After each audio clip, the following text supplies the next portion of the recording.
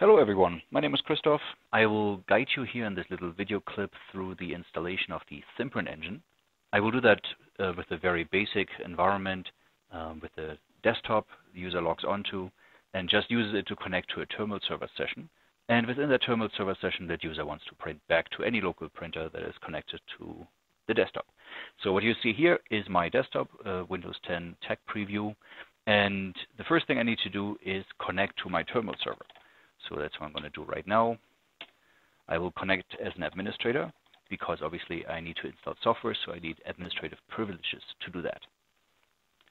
There we go. Now the first step would be, how do I get the software?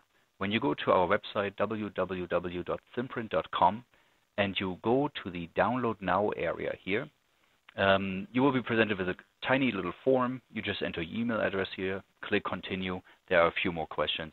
And then you will receive an email. In that email, you find a link, and that link will point you to this website, our software download, from where you can download the ThinPrint Engine. All you have to be careful about here is if you have a 32-bit operating system or 64-bit operating system. In my case, it's 64-bit, so let's download the software.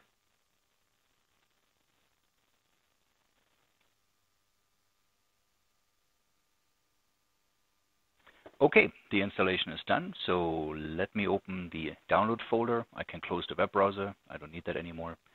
And the first thing we should do here is extract the whole zip file to make sure that the installer actually has all the pieces it needs to get to. Let's just extract the whole file here. The installation folder contains a lot of subfolders, but we only need one file from this whole package, which is under the first section. Click on Software, and then select Setup ThinPrint 10.6 Complete x64. This is basically the master install that guides you through all of the different steps that need to be done to install the ThinPrint Engine.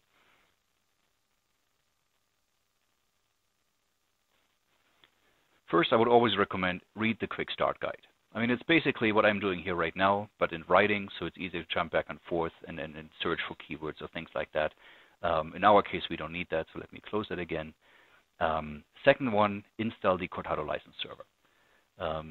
You can have as many ThinPrint Engine as you need, but you need at least one license server that then holds all the license keys and assigns them to users.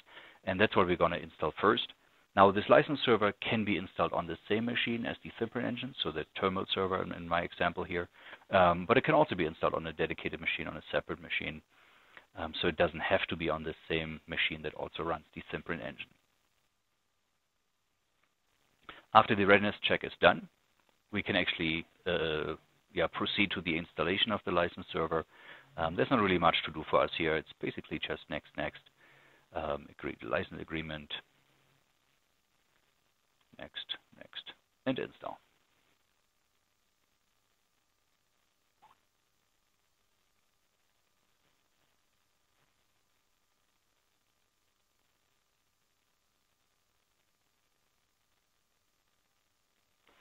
Okay, the last thing we have to do here is decide if we want to enter our license keys that we purchased or just go into demo mode. For this demo here, I keep it in demo mode. And we're done.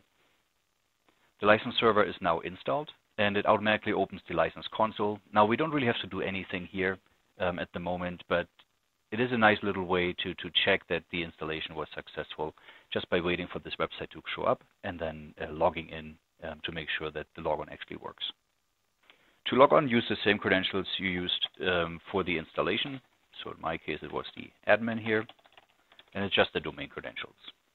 Okay, there we are. No errors. Everything is perfectly fine. You see on the top left, we have 10 keys, 10 demo keys that come with the installation.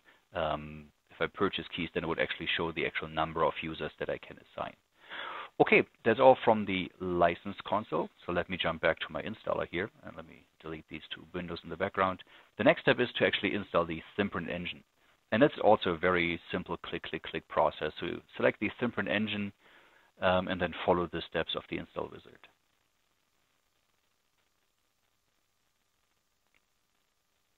Now, since we're installing it on a terminal server or RDS host, I will select the terminal server role, the one up here.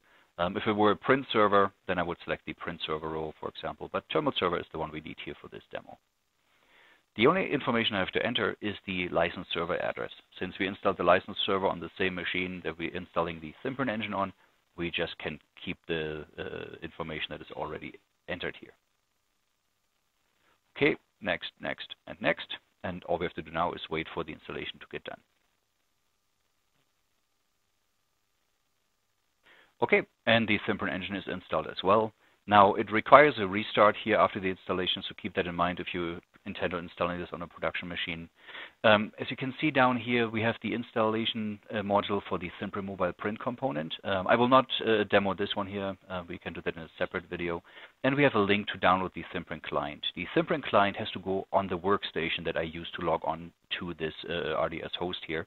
So I will download it from a different machine.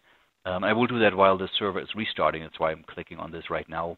And I will just take the link here, saves me a little bit of clicking, and go to my workstation and just open the link then from here. Let me open my browser. Okay, let me go back in here and initiate the restart. There we go. Now the server is completely done completely done installing, and is also pre-configured. So all we have to do now is download the ThinPrint client. So click on the link down here, confirm that you understood the conditions, and then just select the ThinPrint client for Windows in this case, since I have a Windows 10 desktop, and I have a 64-bit Windows 10 desktop, so I just download the client software here. Okay, download is done, and it's basically the same procedure as before. Extract the whole folder so that the installer can get to all the components it needs to get to, and then just double-click on Software and set up ThinPrint Client x64.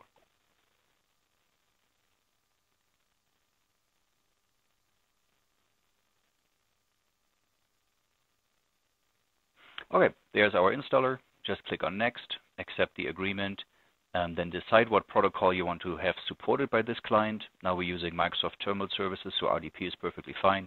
For XenApp or Zen Desktop, you could use the ICA protocol, or you can also use TCP/IP if you don't want to send the print data through the virtual channel. So we're using RDP, that's the one we need. Just do the install, and then again, we just wait.